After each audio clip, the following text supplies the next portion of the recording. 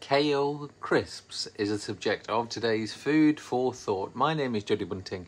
This is a daily live health tip to help you lose weight and feel fantastic. So this is a piece of kale, and today we are going to make them into crisps. So just an overview, what are we going to do? We are going to put them in a hot oven with some olive oil, salt and pepper, and that way they're just going to crisp up like a crisp. So what I've already done is washed my kale, and what I would suggest you to do is to get rid of that rooty bit, okay? So you can't really eat it that well, and it's really hard. So what I would suggest you do is just go through your kale and get rid of that big stalky bit at the back. Before I do that, what I'm going to do is just get a bit of olive oil, a splash of olive oil, and I'm just going to put that on my foil to make sure they don't stick. So I've got my kale.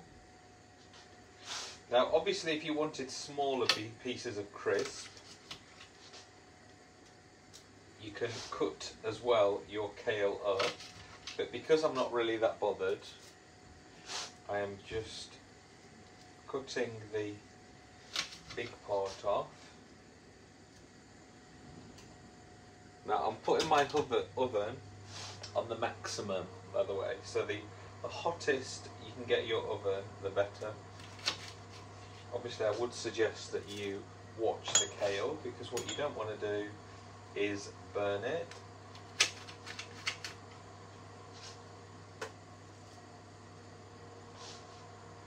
Just going to finish these last little bits, and you'll be pleased to know I have made some earlier, so just finish warming up in the oven. There is some kale crisps. I'm just going to show you.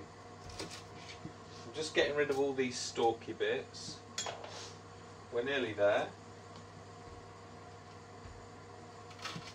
For those of you wondering why we're cooking kale, for those of you who get Odd Boxes, which is the vegetable delivery company, there was kale last week or a fortnight ago and this week as well. So I even ended up throwing some kale away. So I'm glad that I've found this option. Right, so we now have our kale with the stalks cut off. What I'm going to do is just put a splash of olive oil on the top there. Then salt and pepper. Now this bit is really important because obviously the salt is what is going to make it taste like a lovely crisp. So plenty of salt. I would recommend rock salt, especially some pink salt. Then pepper. If you don't like pepper, just add a little bit. If you like pepper like me, add a lot. And then I'm also going to add a special ingredient, which is chili powder. So if you like your crisps with a bit of a kick, add some chili powder on the top there. Great, and as simple as that, guys. So now we are going to bang into the oven our crisps. Now I'm in the middle of cooking liver and onions for dinner, by the way. That's that other stuff. Ignore the other stuff that's kicking off.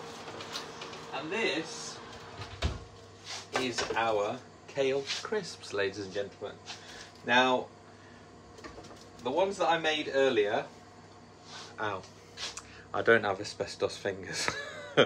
The ones I made earlier, I didn't cut off the big root bit, so they're not quite as good as the ones that I've just put in, and I didn't cut them up at all. But you can see there is a kale crisp, hot, oily, salty. Now without trying to, actually I'll try one of these other ones. Here we go. This is an example of a nice one. So you can see there that it is all crisped up, and it will.